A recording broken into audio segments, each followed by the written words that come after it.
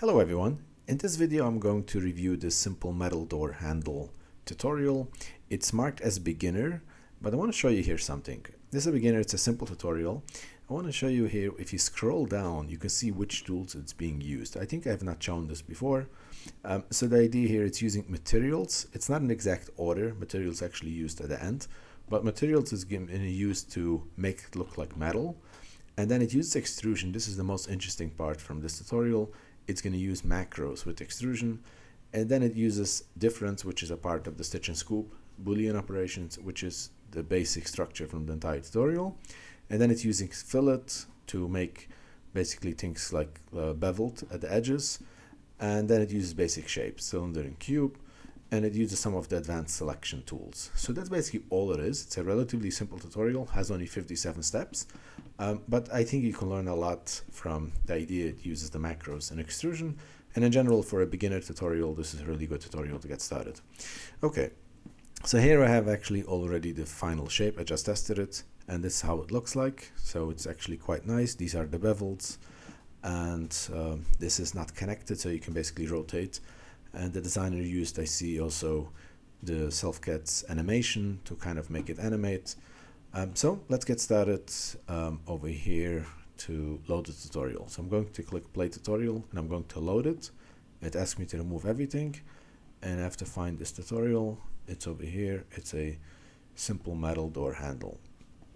So I got this tutorial and we get started. So it starts with a very basic shape, a cube. I'm just going to click next to fill it in, which basically creates the basic shape of the handle. And now what it does is it turns on the edge mode, and once in edge mode it goes to have the option select all. So all edges are selected, and now it's going to fillet all of these edges. I'm just going to click next to fill it in, and you can see all of these are getting fillet. It's really nice the way the fillet works. And now what we're going to do here is we're going to uncheck, not this, we're going to go create a new shape. Okay, we're going to go to cylinder, and again I'm going to click next. So in this case what it did is it filled in the entire cylinder shape, but also it used the position. It positioned it the height 100, and it rotated it by 90, so it's perfectly positioned over here.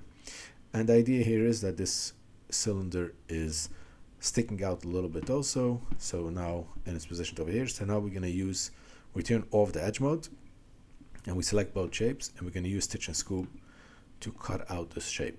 So if I click on this, as you can see, it creates a hole, it cuts it out, but we also want to keep this shape. So this is going to be used for later. So we use the keep subtracted object on, and we finalize it. So we have the cut, but also back the shape.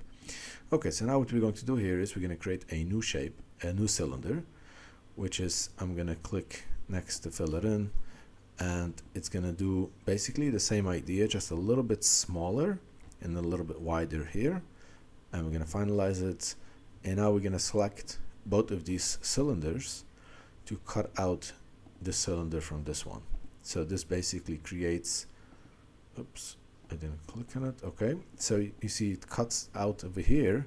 So basically we left kind of this margin over here on top, but also it has a hole. But again, we're going to keep this object. So we have both of the objects, and this is going to be now used to make the handle. So we're going to uncheck this and work only with this one. We turn on polygon selection, so we can select the entire polygon over here. And now we're going to go to extrusion. And this is very interesting. So we're going to extrude it only by one, but we're going to go to advanced settings and use macros. So what we're going to do over here is add option. And we're going to switch it to rotate. So we're going to choose only one transformation, which is rotate. And we're going to rotate it along the around the y-axis by -5. So basically the y-axis is this, so we're kind of going to rotate it this way around the y-axis, and we're going to make 18 steps. So that's basically it, and we're going to finalize it. So look the magic how this happens. What's going to happen? It created basically this nice angle over here. And now we're going to go again to extrusion to make a big extrusion of 100 without a macro, just a big extrusion. So we get this point over here, and we finalize it. So what this did basically, now we're deselecting, this basically created this nice, very smooth rotation, and it kept the entire structure. So meaning kept the entire structure. Look, we turn on our edge mode, and we go to advanced settings, loop selection, And we have here a nice structure. They didn't turn on the wireframe mode, so it's hard to see, but you can see I will be able to select this entire loop, and this only happens when we have a nice structure, and this is because we simply extruded it without creating a complex structure. So now we're going to fillet this as well, adding the kind of bevel over here. We click on next to fill in the values, and look how nicely this is beveled, and click to finalize. So we are almost done. We're just turning on edge mode now, and we select all of the shapes. So when you select all of the shapes, you can apply the same material to each of them. Actually, I want to show you something. You can do it, okay, it's hard to see because I have multiple shapes, but often you can apply to one and then use the eyedropper to click on the others. It will copy, but obviously it's easier, you just do it at once. So what we're going to do here is we're going to use a physical material. Now this is different a little bit than the render option. When you go to render, it's actually physics-based rendering. So it will look like 100% like in physics, or at least as it should be. And over here, this is kind of emulated, but it still may look quite nice. And we can adjust it. So it has a default color, but we want to use it without adding a color. So we're setting it to white. So basically we use only the color that the physical material has, but now we're going to add some changes to the physical material, making it basically adding the shine, metalness, looks a little bit more metalness, and reducing the roughness to 0.4, and basically this makes it look like this. You can play around with the material, and that's basically it. That's the entire tutorial.